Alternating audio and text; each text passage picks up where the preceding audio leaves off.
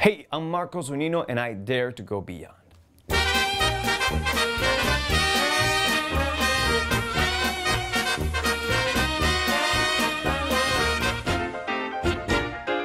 I started very young. I started when I was 14 years old, and at that time you just don't think about it. You just want to act like crazy and you want to do everything. You know, because I started very young, it got to a point that, and at the same time I didn't allow myself ever to doubt it.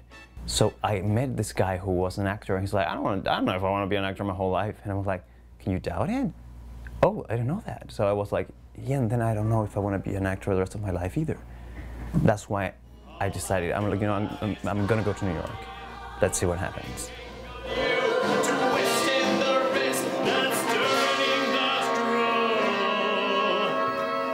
One of the greatest things about doing theater, which I'm really happy with being in Chicago, is because you make people think. I think the arts are to question, and you don't always have the chance to be in a project that actually does that makes people think.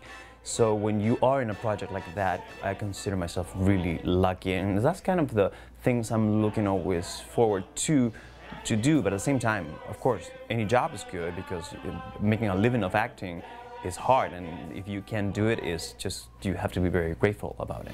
Razzle dazzle love, and you've got a romance. I feel more welcome than I thought I was gonna be here in this show, such an American show. I do have an accent, I don't know if you've noticed.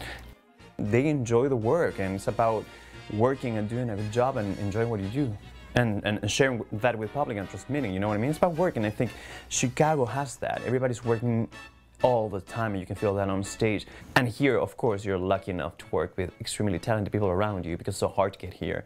So I think, of course, the people that get here are the pretty talented ones and the ones that work really hard, and for some reason I'm here. And me. And they get to work with me. Then describe it. Peeking toward me with a pistol from my bureau.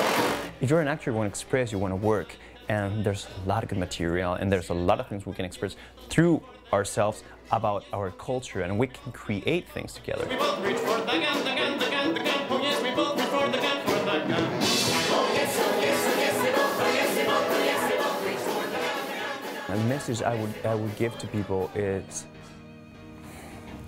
do whatever you love and don't go for the goal. And overall in this career, it's so easy to think about, I want to be a star, I want to be a lead on Broadway, things like that. And it gets really frustrating because it's hard to get here. It's really hard to get to that point. And there's a lot of good things in the way. In that path, there's a lot of things you can enjoy and be happy about it. And when you relax and you enjoy what you think, things would happen. The things that have to be for you, they're gonna be for you.